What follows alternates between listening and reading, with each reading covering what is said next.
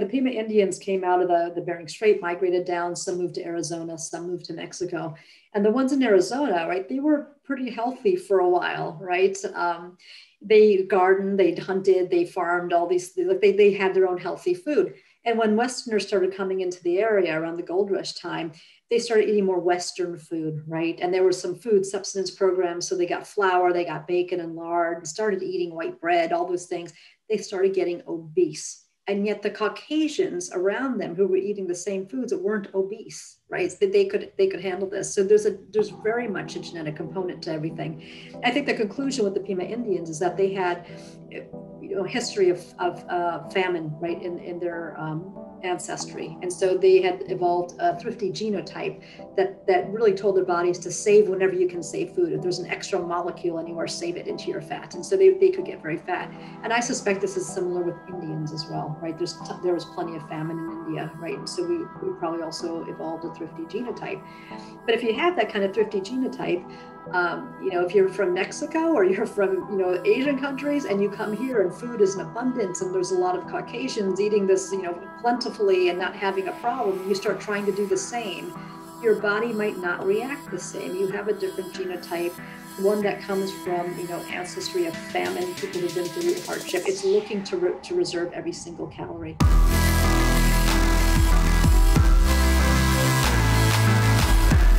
In today's show, we catch up with the author of this great book called The Secret Life of Fat. Her name is Sylvia. She has a PhD. She's a great researcher, great writer. This book has been on my bookshelf for a number of years, and I think it should be on yours as well. Today, we talk all about fasting, fat loss, some new updates when it comes to personalizing different fasting and exercise protocols based upon leptin and ghrelin levels, some new research you may be familiar with or you may not be, which I will also link in the show notes, because it's really important that we understand that we can personalize our way into health. There's not a one-size-fits-all that works for everyone, and part of why we have these podcasts is to help you individualize and personalize your approach to optimizing health. So check out the show notes and the links below to books. And I do want to let you know that this show is brought to you by our very own Myoscience Nutrition. So today, as we talk about fasting, as we talk about individualizing weight loss and various protocols, I want you to consider a natural compound that has been shown to be really effective amongst my clients and in the academic research. It's called Berberine hydrochloride. So this is a natural product that actually has a large dossier of peer-reviewed academic research supporting its health-promoting properties in the realm of blood sugar health support. But I like to advise clients to use this to kickstart their fast. Consider this like a fasting accelerant. And I figured this out when I was wearing a continuous glucose monitor a number of years. When I would take 1 or 2 capsules of berberine hydrochloride, it jacked up my ketones. And I thought that's really interesting in a favorable manner. Of course, by jacked up, I mean increase. And I started to recommend this to clients, and they started to notice that it affected their appetite and reduced feelings of cravings when they were starting to fast.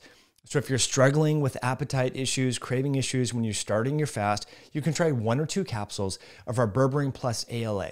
So ALA is alpha lipoic acid, and we also have biotin in there. This trifecta of berberine hydrochloride with ALA and biotin is a really nice synergistic blend that's not very commonly found together.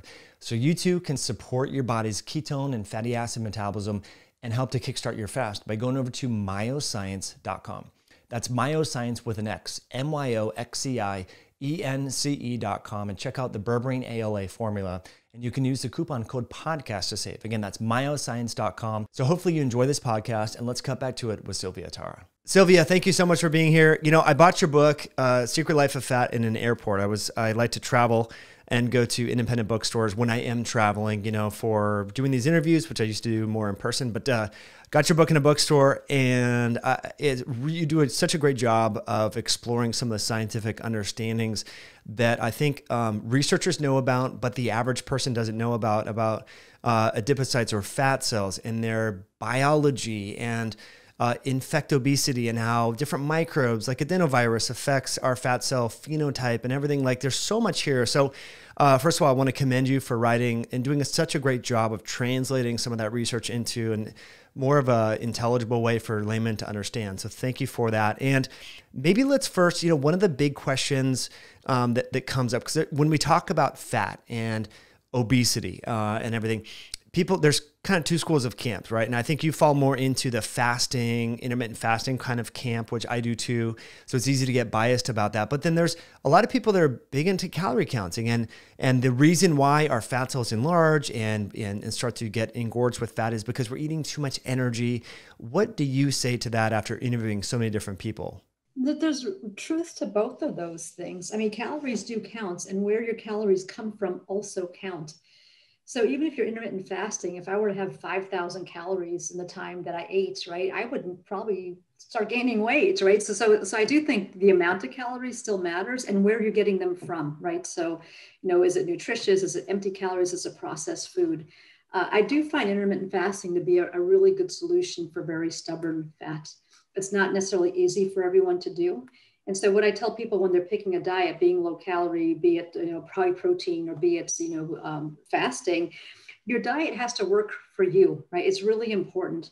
Some of my research shows there are effects to losing weight. It has biological effects on our body because we lose some of the fats, the hormones that fat produces. And some of the effects will last for years. And we can get into this in more detail. But generally, people will be more hungry right after they lose weight. And that's because you have a reduction in leptin. Your metabolism is slower now after you've lost weight.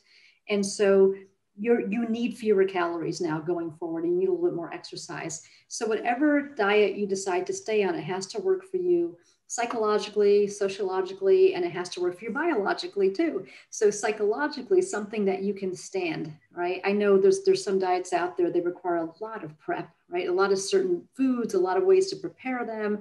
It's hard for me to stay on them, and I don't stay on them long. So psychologically, it doesn't work for me. There's other foods out there, or diets out there that if you travel and you have meals, you have social dining quite a bit. Some of those diets are also going to be hard to stay on. For those people, I think really a low carb diet's best because you can eat. So it has to work for you for your lifestyle, and then it has to be working for you biologically. You're actually losing weight. I've been on some diets where I have gained weight. And so I think you can be in any of the diets that we might talk about here, but it's got to work for you for the long run. And for you personally, which diet was that caused you to gain weight? Oh gosh, I think there was the Biggest Loser kind of philosophy where you have to eat enough calories to lose weight. Do you remember that was a fad, still is for some people, where you spend all day exercising and then you have to keep eating calories because that was thought to keep your metabolism going because you had that thermic energy, metabolism going on. I gained weight. I cannot eat all the time. My body can't. And that was part of the reason I did this research, is because there was a lot of diets out there. And I would notice I didn't lose as much weight as people around me. Sometimes I would gain weight. And it kept me searching for a diet. And I think a lot of people are in this camp. They're always looking for what can I stay on? I failed at that one. That one didn't work. And, I'm a scientist by training. So I thought I'm just going to understand fat once and for all. I'm going to understand my body. And I went through 5 years of researching fat. I pulled out 1,000 publications and read them all out of the scientific literature. I talked to about 50 scientists around the world. And it turns out fat is not just fat. And that's number one. You have to stop thinking about it as just a repository of calories or blubber that we have to get rid of. That is not the case. Fat is actually a complex endocrine organ, and you have to treat it like that. So it's like your thyroid gland. It's like your adrenal gland, right? Pituitary gland. It's part of that complex endocrine system. And fat produces a couple hormones that are critical that your body depends on. Leptin is one of them. And so when you start losing fat, you start getting lower levels of leptin because you're now losing fat. And that difference in the leptin level is something your body reacts to enormously. Leptin is released from fat into the bloodstream, and it binds with your hypothalamus, and it binds with your skeletal muscle. When it binds with your hypothalamus, right, it tells your brain everything's okay in the world. There's fat, there's leptin, we're doing okay. When you have reduced levels of it, your brain goes into overdrive and tries to find food. So your appetite goes through the roof. And there are studies where they show people who've lost about 10% of their body weight, and their brains light up wildly when they see pictures of food. And interestingly, those parts of the brain involved with inhibition are dim, right? They're less active. And so they're driven to eat with less ability to control themselves, right? And this effect will last for a long time. And your skeletal muscle, when it starts to notice less leptin in circulation, starts to get much more efficient. You burn about 25% fewer calories when you exercise, right? And about 20% fewer calories in your resting metabolism when you start to lose your fat and you start to get to lower leptin. And that effect can last for years. It can last for it's been studied up to 6 years, and they're not really sure how long it lasts. And that's why I say, going forward, right, someone who was 170 and lost 20 pounds to get to 150 versus someone who was at 150 pounds to begin with, the person who lost those 20 pounds now has to eat 22% fewer calories than the person who was naturally at 150 pounds. And this can last forever. So find a diet you like, right, that you can stay on forever. They're not temporary. It's not like you go on this for 3 months and then you go back to your life. Like, this is it's going to be you going forward. There's so much to unpack there. I love that you broke that down. And there's a few things that I want to just kind of unpack. And the first one being this idea that there's different subtypes of being overweight, for example. And you mentioned, the changes in leptin, and I think other studies looked at ghrelin.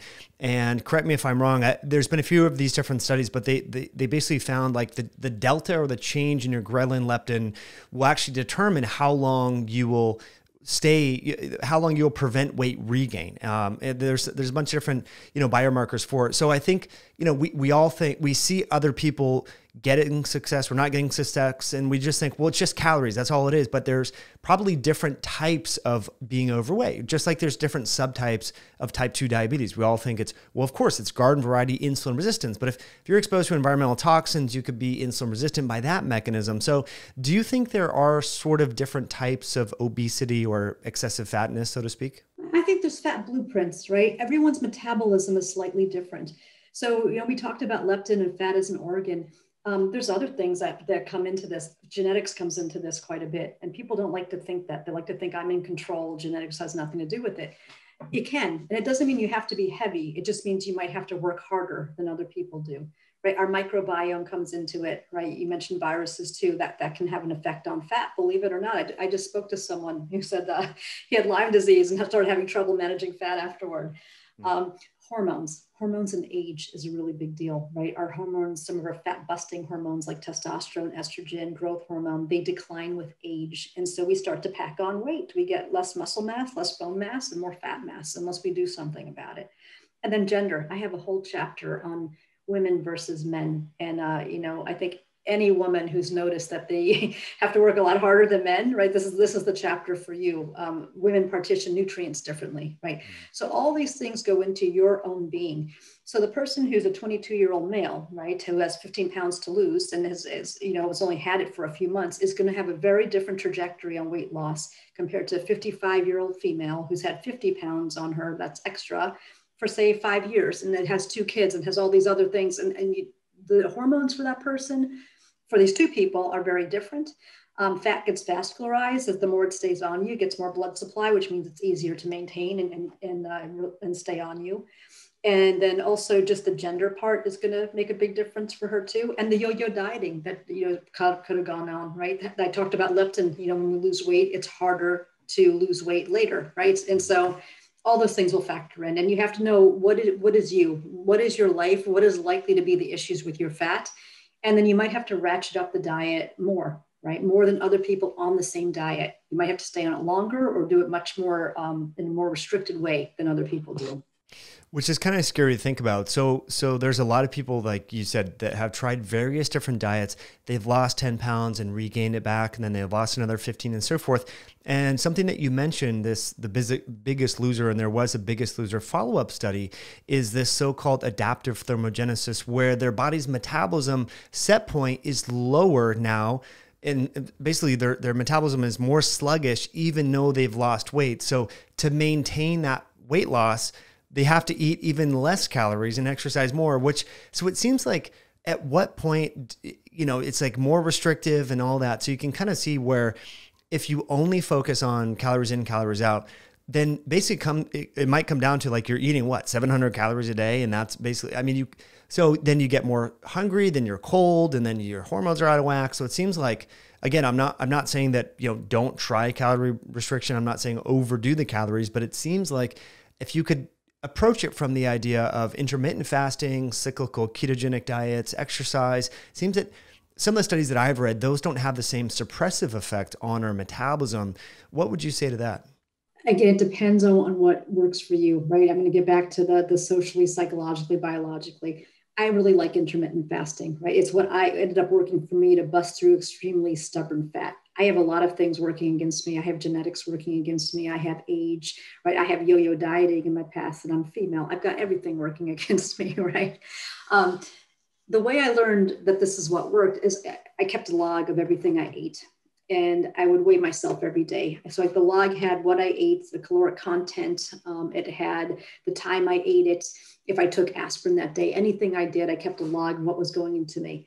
And that's when I started to notice that if I didn't eat after, say, 3 or 4 o'clock, I actually would lose weight. Otherwise, that scale would stay exactly where it was. Right? And there were some things I could eat that you're not supposed to be able to eat, but I didn't gain weight. And there are other things where they're not considered not bad. I did. So, it's very individual. And there's research that shows that too, right? Some research done in Israel, actually, where they have people eat different foods and they measure their blood glucose. And there are some people who can have sugar, like they can have a muffin or cookie, and their blood glucose doesn't spike. Other people, they have a bite, it spikes. So even how you respond to food is very individual. So as you keep a log, you start to learn what is working for you. And you're less susceptible to siren songs and diets all over because you're starting to see your own body now. But intermittent fasting, I think, is good. One is that, our growth hormone peaks at night. Right. So if you need extra help, like it's not just cutting calories anymore, you're not that 22-year-old male, you've got really stubborn fat now, you're older, gender issues, hormone issues. You need to start looking at your own endocrine system and how you can take advantage of it and make it work for you now. Our growth hormone peaks at night. When we eat, though, it mitigates the effects of growth hormone. Growth hormone is a fantastic fat buster. Right. So if you eat around the time of that growth hormone peak, it has less of an effect as if you don't eat. It has more of an effect if you're on empty. So when you do intermittent fasting, especially overnight, you're prolonging the effect of growth hormone and that fat busting effect. You get more glucagon from your pancreas, right? That also has great fat busting effect. You have more leptin. So sleep is also correlated with leptin. So when you get a good amount of sleep, leptin levels are higher. You feel a little bit more satiated overall. Willpower is increased with intermittent fasting. People are able to control themselves more because they have these kind of cutoffs of when they eat. And I noticed that when I did that, fat melted pretty well. And what also is good is you have more food latitude. I talk about food latitude in my new course that I have now available. When you do intermittent fasting, you have to be less careful, I find, about what you eat and the time you eat. Right. So I can actually have a couple bites of, gummy bears or whatever if I'm really craving something, and I don't really get a penalty as long as I do that fast. So again, for me, I'm not someone who's like terribly obedient on diets. I don't like 100 rules, right? I like it to be straightforward. I want to eat what I want to eat sometimes. Intermittent fasting allows me to do that and still lose weight, maintain a low weight. And, for stubborn fat, it was able to bust through, a lot of those pounds for me. And so I like it. I think you can do low calorie. I find when people are doing what you mentioned, low calorie all the time, they're always looking for food, right? They're never really satisfied. At least with intermittent fasting, you're satisfied for some hours of the day, right? I think at nighttime when I'm fasting, I get a little bit, I want something to eat and I just control myself. But low cal all day, you just never have that moment of satisfaction. So psychologically, I think people fail on it after a while. It's a really great point. There was a bunch of, I like to read like about psychology and mindset and things like that. And when you have flexibility to so-called break the rules, people tend to adhere to things longer. And so you mentioned like you're breaking the rules by having gummy bears, but you've been in a calorie deficit all day, so it kind of doesn't matter. Of course, if you're splitting hairs and trying to, be in a bodybuilding competition, that might be a little bit different. But, by and large, you're able to get the results you want by having a little bit of that flexibility. And I think that's where the restrictiveness of like, you're bookending your day by this many calories and you can't go over or under it and all that. So I think it's really interesting. But a few different studies, we've kind of talked about on the podcast before. There was researchers at University of Colorado, and they had a continuous energy restriction group, which is like low calorie group, versus an intermittent fasting group. And over the long haul, there wasn't that so-called adaptive thermogenesis and suppression in metabolic rate. There was another study that just came out. Where I want to say it was out of Turkey or maybe somewhere in there. And they had 3 different groups of fasting mimicking diet. They had an intermittent fasting group and then a continuous energy restriction group. They found similar things and similar weight loss, but the so-called suppression of metabolic rate or adaptive thermogenesis was more pronounced, especially even after the dieting intervention in the group that did the continuous energy restriction. So whatever works for you, figure it out. But I'm with you in the intermittent fasting thing. Periodically what I'll do on a Monday is just fast on a Monday where I don't eat anything. And then I don't feel like if I have, or on the weekend, if we have some wine or if we go out to brunch or whatever, it's like it's so much easier to it's like a good gut reset, which we can get into, but to just restrict calories. It's a great way to do that, but it's transient and it's not like this predictable every single day. So you don't create that adaptation, which I think is interesting.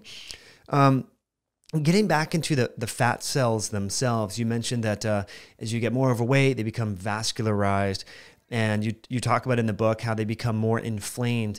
And one of the futures that is common with risk factors with severe outcomes with the coronavirus is more chronic inflammation. So what is it about our fat cells if we get, especially around the abdomen, the visceral region, as they get enlarged and all that?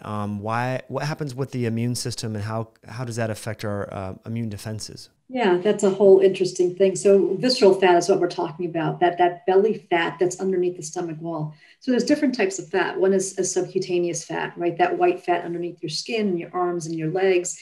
That's mostly the kind of fat you want to lose when you go on a diet, right? There is visceral fat, that fat underneath the stomach wall. That's the dangerous fat that leads to problems with the immune system, diabetes, heart disease. There's also brown fat that actually burns calories, right, that you get on cold exposure, and beige fat that can turn into brown.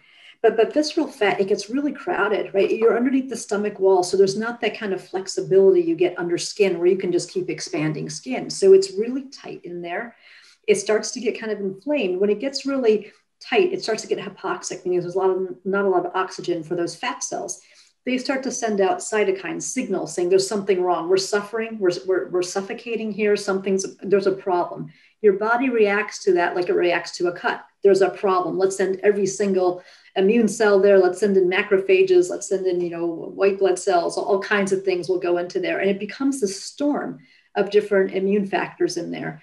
It starts to interfere with insulin signaling, right? All that inflammation. And then you start to, have more problems because your nutrients aren't being stored into fat. They're floating around. It's correlating with heart disease, right? It starts to produce diabetes too. So it's really the visceral fat that is a problem. And there's actually ways to move your fat to the right areas, if you will. So, and fat helps with this. This is another astounding thing about fat. There's another hormone it produces. So we talked about leptin, right? Its effect on your appetite and your metabolism. Fat also produces adiponectin. It releases it into the blood. And basically what adiponectin does is it guides your fat in your blood to the right places in the body, into subcutaneous fat deposits, right? And actually, as you start to, burn fat and it gets released into your system, it will also move that fat, whatever's left, right, into the right deposits of your body. So I write about sumo wrestlers because it's really fascinating research. Sumo wrestlers, obviously they're obese, right? And that's actually all subcutaneous fat. When you do CT images on them, they don't have visceral fat. That's just underneath their skin. And the reason they can do this, that they don't have the visceral fat, is because they exercise for about 6 to 7 hours a day. And when they exercise, they get higher levels of adiponectin. So all the 6,000 calories a day they eat, it goes into the more healthy deposits of fat on their body. And they don't get heart disease or diabetes, right? They're metabolically healthy, even though they're so heavy. And it's because of levels of adiponectin. And interestingly, when they come off their sumo wrestler program and they don't exercise as much, they get metabolically unhealthy very quickly, right? So it's their exercise that's actually protecting them. So yeah, there's inflammation in visceral fat. It leads to all kinds of problems. And if you exercise though, and it's not light exercise, really, if you really want to move your fat, it's around 2 hours of exercise a day, right? It's quite a bit of jogging and running and aerobic exercise, but you can, right? You can get your fat into the right areas. It's amazing. It's almost like fat's trying to keep us healthy. It's trying to say like, fat, come home to the right place. Right. And keep this person healthy. And that signaling, yeah, that's such a great point. I think a lot of people don't realize or test for adiponectin. It's kind of, leptin is the big buzzword because everyone has heard about hyperleptinemia and leptin resistance, but adiponectin, there's some really good research too on insulin sensitivity and all of this, which is pretty fascinating. But one thing that I love for people to understand, because I don't think it's talked about enough, we tend to vilify and kind of like, you're overweight, something's wrong with you and all that. But I think it's 20 to 25% of visibly skinny or lean people are fat on the inside and have this visceral adiposity that you're referring to. So I think it's important to kind of just talk about that, and how a lot of people don't realize, like, oh, I had a friend who was really thin and they got super sick, and everyone's questioning why. We're like, just because you're thin, it doesn't mean you don't have this intra-abdominal fat, and it's not, you know, depositing into your pancreas and your heart and your liver and all that. Do you want to talk about TOFI? Yeah, so skinny fat, right? Definitely. And it's also somewhat genetic and somewhat racial, right? So like Eastern Indians have this a lot. And I'm Eastern Indian, so I know. But they can look very thin, right? But they actually have high levels of fat and high levels of visceral fat, oddly. And so they have more heart disease. And I think it's in parts of Malaysia and parts of the Asian world a little bit more. But it's, again, somewhat genetic where we deposit our fat, where it goes. And it's dependent on how much, exercise we do, because that is leading to adiponectin. So it's definitely possible to be thin on the outside, but where your fat's depositing can be somewhat misleading. And so I always say, there's a kind of rule that if you lie on your back, this is a cheap, easy way to figure out if you have visceral fat. If you have a paunch on your stomach and it stays there when you lie flat on your back, that is probably visceral fat. If it kind of flattens when you lie on your stomach, then it's probably subcutaneous fat. And in general, it's best not to have too much fat. But if you're going to have some extra fat, then put it in the right place, right? Just make sure it's staying out of your visceral area. And I think intermittent fasting also busts through visceral fat a bit, right? There's some correlation with that as well. Mm-hmm.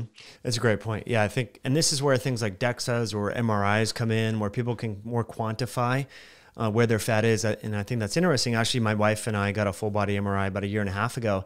And the gentleman who owns this company, Prenovo, his name is Raj, he's Eastern Indian as well. And he spoke about where he carries his fat is around the visceral region. And I didn't get a chance to ask him. So I'll ask you, Sylvia, why is this a byproduct of Western culture and stuff like that, where people come from India over here, they start eating the processed foods? Or is this predominant? Would you see this if you were to biopsy randomly 300 people in India versus, is it culturally, and is it a side effect of consuming foods that probably shouldn't be consumed by humans at all, but especially folks from India? Definitely. And I write about the Pima Indians in the book, right? That's a population that's been studied. So, the Pima Indians came out of the Bering Strait, migrated down, some moved to Arizona, some moved to Mexico. And the ones in Arizona, right, they were pretty healthy for a while, right? They gardened, they hunted, they farmed, all these, they had their own healthy food. And when Westerners started coming into the area around the gold rush time, they started eating more Western food, right? And there were some food substance programs. So they got flour, they got bacon and lard, started eating white bread, all those things.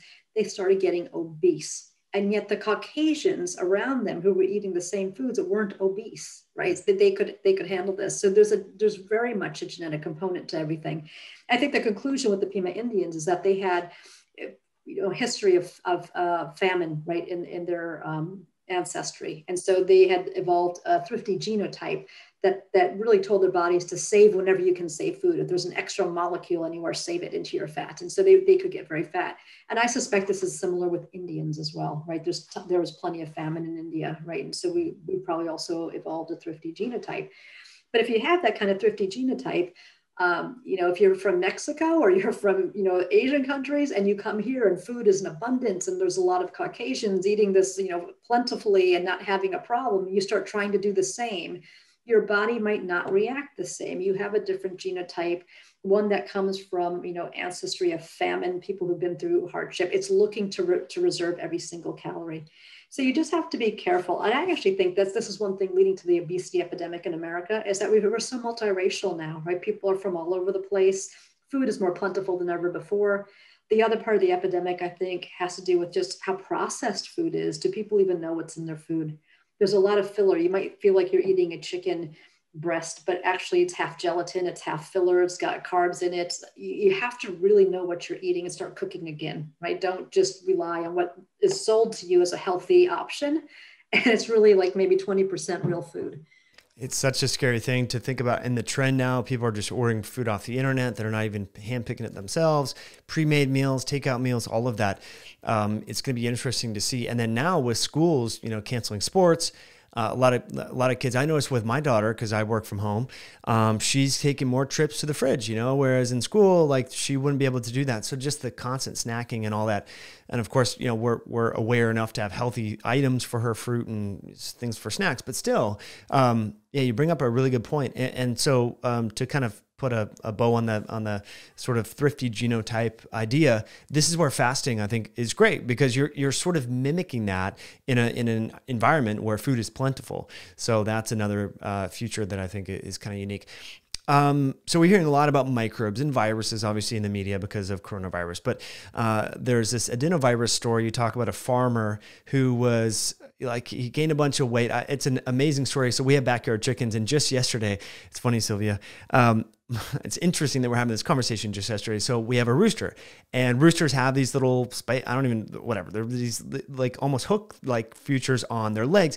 And she was trying to show me, hey, his name is, we call him Lavender because he's a Lavender Americana.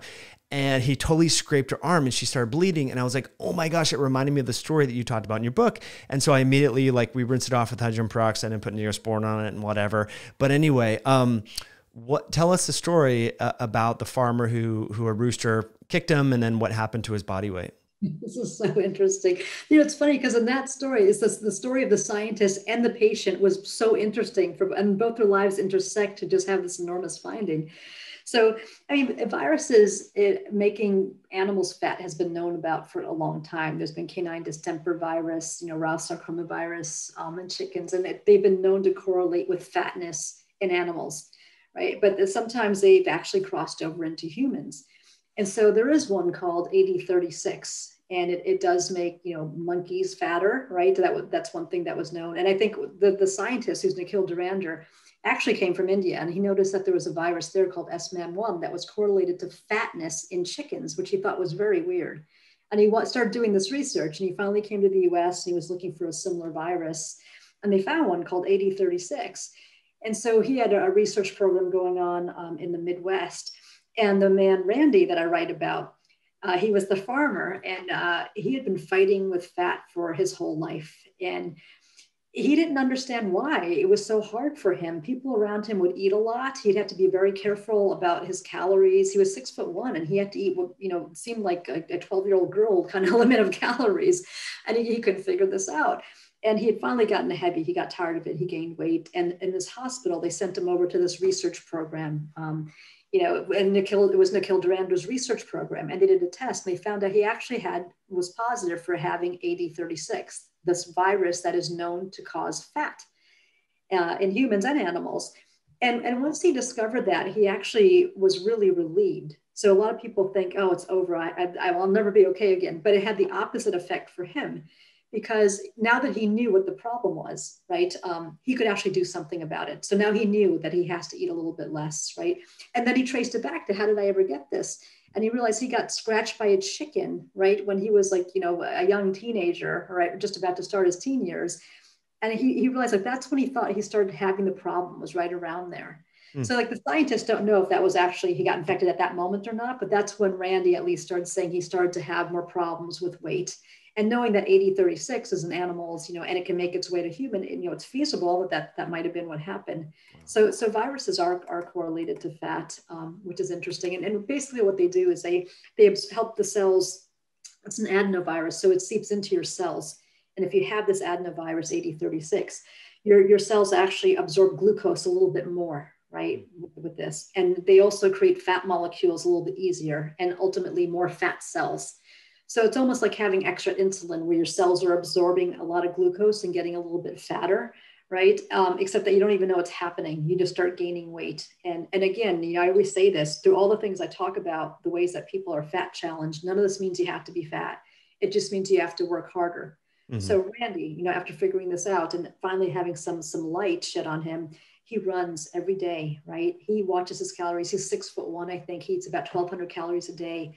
He says that I am not part of the eating world. There's the eating world and the not eating world, right? When people are eating pizza, he'll have his boiled eggs and salad, right? He's very diligent about it, but he's really thin too, right? So he did conquer the problem. And again, knowledge is power. You just have to know what it is that your body's dealing with. That's a super interesting story. I wonder if there's different treatments too to eradicate the adenovirus, or a vaccine of sorts or something. I mean, maybe if it was more prevalent or tested. I used to always, I have a bunch of like Google alerts set up when new, peer-reviewed articles are published, and infectobesity was one of them. And it was this interesting kind of convergence of infections creating overweightness and obesity. And anyway, I really resonated with that. There's, in the military, I read they used to give erythromycin to troops to fatten them up and stuff. So, there's residual antibiotics in our food now and our water supply and this. And and if you look at the central part of the country in the Southeast, where there's a lot of agriculture going on, it sort of makes sense, this correlation. Do you see NIH research dollars being allocated towards that? Is that a research interest, or is this just something that might be randomly published in obscure, smaller labs? Yes, I know there's some people doing some research on it, and there might be a vaccine. I think the issue with it is that it's not that deadly. So you gain weight with 80-36. But if you think about NIH dollars and how they have to spread the budget, they're really going after deadly diseases, right? Cancer, right? Certainly COVID, things like that. Alzheimer's, which is affecting so many people. So now if there's a virus and there's a grant or a research proposal, say, there's this, virus causing fat, people are gaining 30 pounds. It's kind of on the low part of that totem pole, yeah. Right? I have all these deadly things I have to try to find solutions for. So I think it could, be a vaccine eventually. I think you need more proof, more correlative studies showing that it actually is causing this obesity. So it has to have a clear mechanism of action. You have to see it in mass. And there's been a lot of studies done in the Army, so that there have been some mass studies. And again, the problem probably has to be deadly enough that it gets really big funding. I mean, obesity research has gotten more funding just in the last 30 years because it's become an epidemic. And so a lot more research dollars have gone into understanding obesity, which is how we know the things that we know now. These scientists got funding for their projects and we're learning things. So, I mean, it could be in the end, but the issue is also going to be, it's not going to prevent fat. So even if you knock off 80-36 with the vaccine, there's plenty of other ways to get fat. And so This is always a problem with obesity trials, because there's always a drug treatment for obesity or something like that. But people really do have a hard time keeping weight off. Even if you fix one thing, there's plenty of other ways to get fat. Yeah, no, it's a really, really good point. And one of the things I wanted to talk to you about is liposuction. There's a few studies out there that have shown that, it was popular in the late 90s. I remember a few different actresses and things like that did that. And I remember hearing about it. Now, I haven't heard much about it since, but there is some articles that talk about, well, okay, so if you get liposuction around the abdomen, you sort of redistribute that. And does that, it seems like the fat organ, you mentioned it's an endocrine organ, it's smart enough to know, like, hey, I see what you're doing. You're trying to like spot reduce fat. We're just going to put it over here. What's your perspective on that? It's so interesting. It's so defeating, right? So it's similar to losing weight when you diet. So when you lose fat, you lose leptin, right? So your body goes crazy because it's almost like an inventory of calories that your body is keeping with leptin. Depending on how much you have, it has a sense of how much energy it has in the body. And so when you remove some, it's like something's happened. We've just lost fat. Something's wrong in the environment. They're not getting enough food. And so it drives you to eat more. Your metabolism is lower. And what happens though is as you start to gain weight back, it redistributes differently. And I don't know that there's a really good reason for this. So I know that the research, I actually write about this in the book as well. People have had some liposuction in their thighs, say, and slowly they regain weight and it goes to the visceral fat instead. So it goes to a much less healthy place. Some people had liposuction and the fat redistributed to their arms. So the fat is coming back and is coming back in a different place, maybe because your body sees that the place it was taken from is now damaged or had some trauma. So it's going to put it somewhere else.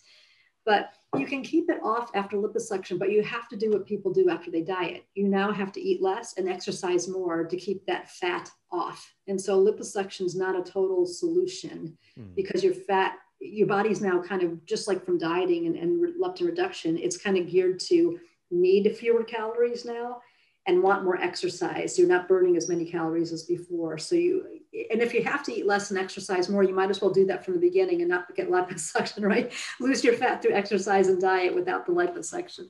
Yeah. I mean, gosh, that would be because it would go in kind of unphysiologic places or something like that. So which you couldn't have any control over. And that would be really scary. It seems like when you start to really mess with nature in that way, there's unintended harm and consequences that you didn't foresee that are unfixable or untreatable or whatever.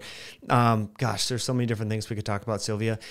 Is there any, I want to kind of get into, so it's about 6:30, almost 7 your time, intermittent fasting. I want to get into maybe what you're going to do tonight, if you've had dinner or not, but anything about fat in particular. Obviously, you have a great book out there, and I'll put links in the show notes.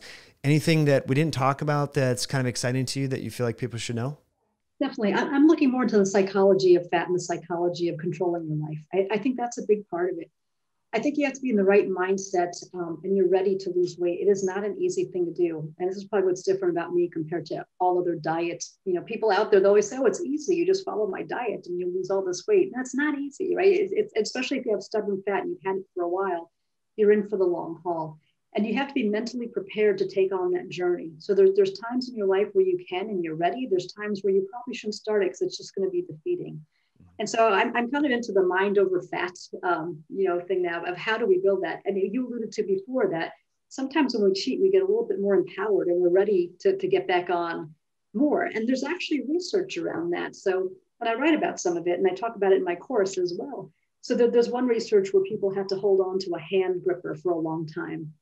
And then people who took a break and got a chance to watch a really fun movie, they came back to the experiment and they were able to hold that hand gripper for a long time again. People who went off and watched a sad movie, they couldn't do it. They could only hold it for a little bit, right? And there's research like that where you have to replenish your happiness again. And sometimes actually going off your diet and just like getting a little normal, feeling like you're happy again, it helps you go in for the long haul. You can have willpower fatigue. And you see this in hospitals with doctors washing their hands. Towards the end of the day, they just don't feel like washing their hands anymore, right? And so really you need shorter shifts or you need larger breaks in between or during the shift by which people can recharge, do something fun that makes them happy and get back at it. So I think what makes people want to start changing their lives, that's really fascinating to me. And then there's some interesting work by the National Weight Control Registry because they study dieters and successful dieters and what is it that made them start losing weight? And usually it's a shock. Like they either had a diagnosis or they saw a picture of themselves and they were heavier than they thought, but there's almost some shock that galvanizes them to take this seriously. And then their habits afterward, they don't come off their diet almost ever, or very little. They exercise every day, but they start to catalog like all the behaviors of people who are successful at life change. So I think that's what's really fascinating me. And also in the course, I do a whole section around building out your willpower, making it more successful for you so that it doesn't feel like work, right? It just becomes a habit. And that's how I got good at intermittent fasting. If I go off around Christmas, which I always do, it's hard to get back, right? Because I broke the habit and it takes me like a month to get back on this. But once I'm on it, I'm on it. I don't even think about eating dinner. And so, when you ask, what am I doing tonight? Nothing. I'm not eating. I'll tell you that. Good for you. Probably what I will do is I also like to do a high intensity interval training when I'm fasted, which seems crazy because it seems like torture, and it is a little bit. But that's another way I've learned when I plateau, it really busts through, right? If I get to a plateau again in my weight and I do intermittent fasting strictly and I exercise at night with HIIT, it starts to come off almost like half a pound a day, which for me is a lot. Usually I can barely lose any weight, but it works. And so that's kind of my night. That's what I'll be doing. But again, it's habit. I've made it a habit to where it's not torturous. I have my ways to get through it. Another mental trick I talk about is temptation bundling. So if you have to do something that's hard to get through, like working out for me, find something that makes it really pleasurable and just indulge. I know that there's an actual experiment I write about where they had people listen to a really juicy audio novel while they worked out and people who didn't. And the people who got to have this temptation, while they worked out a lot more. And when they took away the audio novel, they still worked out more because it had become a habit, right? And so like I watch a movie or I'll rock out or something during my exercise because it's the pleasantry that goes along with that bit of pain that I go through every night. Gosh, that's such a good tip right there. I mean, there's this newer book, Good Habits, Bad Habits, and the author kind of goes into all of that about how these are our subconscious habits. We know we shouldn't be having the cookies. We know we shouldn't binge watch Netflix. We know we shouldn't have 3 glasses of wine, but we do. Why do it? It's out of habit. And so she really gets into kind of what you're saying, which I think is so fascinating. So it's, it's one thing to like we've been talking left brain, logic and all this whole time, but appealing to that sort of that right brain, and subconscious really to create new habits, I think is awesome. And It feels uncomfortable at first and all that, but one of the things that she likes to offer, and it goes back to exactly what you're saying, is a reward if you continue with it, but don't have it be too predictable. Like maybe it's 3 gummy bears for you, but then the next night, maybe it's half a glass of wine or whatever. So it's sort of this infrequent so that, you can reward yourself. And I think reverse dieting and maybe cheat days or things like that sort of help with these sort of things. And yeah, I mean, it's just super fascinating, but the notion that we're going to willpower our way through weight loss, I think is not really feasible, right? Because your willpower is subject to all the stresses that life had. How bad was the traffic? Are your kids yelling at you? Like willpower is a finite resource, and it's hard to kind of, out willpower, cookies and ice cream and all that all the time. Yes, and that's also why people are fatter now than before. Life's really frustrating, especially with COVID, right? The COVID-15, it was frustrating, depressing. People were home all the time. So I think you need willpower at the start to get the diet and your habits going. And then hopefully they turn into habits where it's not needing willpower as much. Yeah. And there's a lot of research around that. Like if we can reduce the amount of decisions we make every day, we don't get decision fatigue, where you just do it. And so once you do it, I always say like success begets success and loss begets loss. So as you get better and better at it, it gets easier to be better, and you just keep getting better.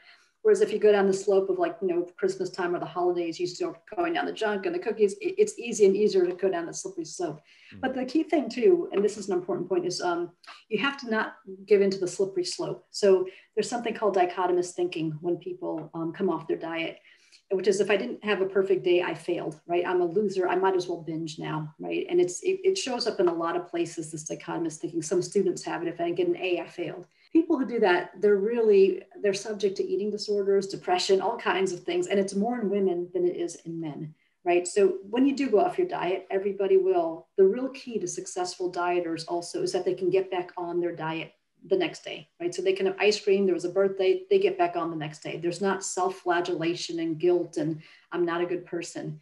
So you have to be forgiving to yourself when you go on a diet, right? And perfect isn't really the goal. The goal really is just to get healthier. Keep that in mind too, because I think some of the impossible goals and the glistening 6-pack abs that are on diet books, it's almost unachievable. And I think it turns off people. And when they find, well, I've only lost 10 pounds, I don't have those abs, they feel like they didn't win. And so you can't let the perfect get in the way of the possible, right? Understand your own fat blueprint. Understand that you might have a harder time with it. It might take you longer, and you might not be perfect. You might not have 6-pack abs. What is important is you have a healthy level of fat. It's in the right places, and you're metabolically healthy. Keep that in mind, right? Don't let the perfect get in the way of the possible. I love that. There's a lot of great terms here. The nutrition latitude, I think, was it food latitude or nutrition latitude? That's a brilliant way to talk about that, because that I talk about that all the time. When it comes to fasting, I use something different, but you have more flexibility. And I think that's great. Yeah, there are, I have noticed that in doing coaching, one-on-one coaching, women do sort of internalize things more and feel like I am broken, and use words, I have a sluggish metabolism, all of that, and then start to actually then believe it. And then it's like, well, we're trying to not only change your habits and all that, but your thinking as well, because what you are, a manifestation of your thoughts. And so that's just another thing. Yeah, I mean, it's so much of it, I think, is biomedical and all of that, but then there's also this psychospiritual mindset component that is not really talked about enough, right? We tend to really get into the minutia of controlling, energy and food and all that. Yeah, no, I think you're like the 20th coach that has told me that. I think it's now like through all that meta-analysis, it is certain that women have this problem more than men. Men will have a beer and say, yeah, I had a beer. And they just get back on the treadmill. They're self-forgiving. And it's very interesting. But I think there's something to be had around researching more just the mindset of people who can change their lives. I mean, even drug addicts, right? There's people who can get back, they go into rehab and they stay off. They're good. They have changed their lives. And then there's the ones that have recidivism and they're always back. But there's something around what is the mindset around changing your life, right? Figuring that out. And I think a lot of times it's a shock or a loss, right? That really sets you in place of, I want to seriously make a change. So it's almost hypnotic, right? When you finally have that one event, I think at that moment where you're so motivated, you use all the willpower in your body, and then you build habits and make it be a habit. So willpower is not needed anymore, right? You don't make that, you're not fatiguing your willpower. It's just a habit. And then try to come off in limited ways and get right back on. And then I think so brilliant. You'd be okay. I love that. We all come off, but you can get back on. That's great. And make it automatic. So that you don't even need to use willpower. It's like, oh, it's 7 o'clock, time for my HIIT workout. Like when I get up in the morning, I used to have coffee right away. Then I sometimes would meditate, sometimes wouldn't. Now it's like, okay, I check my glucose, heart rate variability, cold shower, then coffee. If I don't do those things, I cannot have coffee, and I love coffee. So now it's just like a habit. Like if I go stay somewhere, I'm like, I need my routine. So yeah, I guess in closing, create healthful routines, because these habits can go the other way, right? If you go home and you normally hit the refrigerator or hit the cupboards and all that, then that becomes a bad habit. So Sylvia, really, really appreciate you coming on here. So you have this great book, The Secret Life of Fat. You have a course. If people are driving or walking their dog right now, what's the best online resource where they can connect with you? So you can reach me on Twitter, Facebook, or Instagram on @SylviaTerra, PhD, right? One Cool. word. The book is on Amazon. It's at Barnes & Noble. And you can also, there's a website, thesecretlifeoffat.com. And you'll see the book and the course and some other materials I put up on there too. I write some materials and then put it there too. So there's a lot to know. I'm all about the science behind what we do. And so I think for that deep research, I like to share whenever I get it. I love it. Thank you as always for coming on, and have a good HIIT workout later tonight. Thank you so much.